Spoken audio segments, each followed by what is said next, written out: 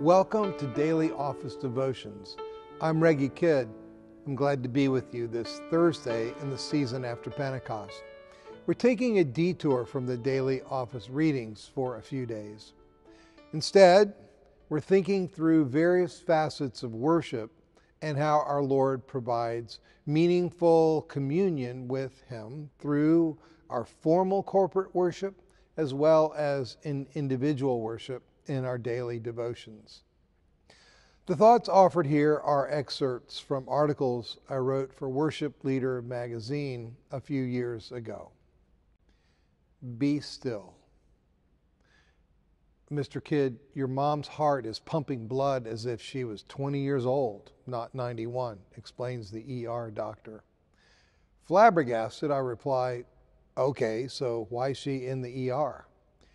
She has congestive heart failure. Pause, apparently taking in the blank look on my face.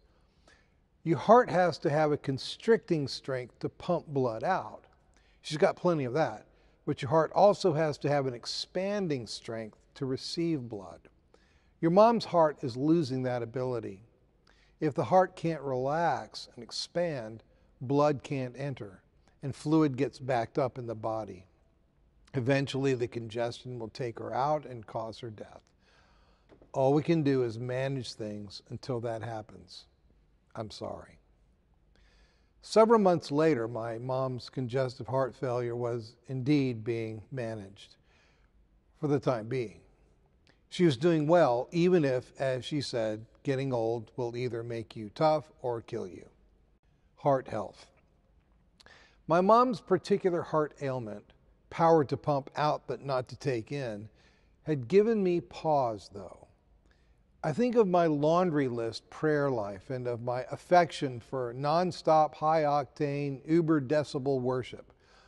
Of all the pressures I feel to be producing, conducting, crafting, designing, tweaking, critiquing, supervising, and leading worship, I wonder about my spiritual heart health and that of those I'm leading.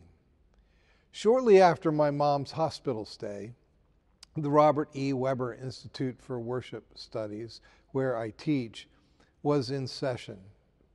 I was accustomed to then chaplain Darrell Harris leading our morning devotions with unusual spiritual perceptivity.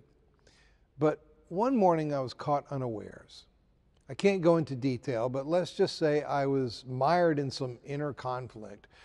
So I'm pouring myself into the praise and prayer, looking to worship my way out of the funk. After his message, Darrell says, we go now to a period of silence. By silence, I mean silence. I don't mean silent prayer. I don't mean silent meditation on Scripture. I don't mean rehearse your day's schedule. I mean be still. Be quiet. And just listen. We knelt and sang a lovely setting of Be Still from Psalm 46:10a that Darrell and Eric Wise had written. Take in. Then the silence set in. Glorious quiet, healing peace, grace-filled silence.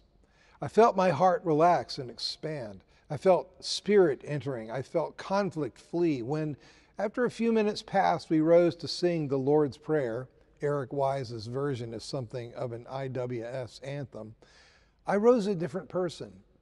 In that moment, I realized why the ancients revered silence, why many sought the desert, wanting to hear a voice the city drowned out. They knew the vision of God was a, well, shut my mouth sort of affair. The Lord is in His holy temple. Let all the earth be silent before Him. Habakkuk chapter 2, verse 20. They noticed that in Scripture, some visions demand modesty of expression. Do not write this down. Revelation chapter 10, verse 4. They observed that even in heaven itself, when something big is about to happen, silence may be what the moment requires. When the Lamb opened the seventh seal, there was silence in heaven for about a half an hour. Revelation chapter 8, verse 1. They perceived that, like Job, if you get the audience you wish for with God, you just may have to say, I lay my hand on my mouth. Job chapter 40, verses 4 through 5. Worship needs the same sort of rhythm that our hearts require. Pump out. I lift my hands in praise, for you are majestic and mighty and worthy of honor. Take in. You are merciful and tender of heart, and yet unsearchable in your judgments and inscrutable in your ways. And so I bow and wait and listen in silence.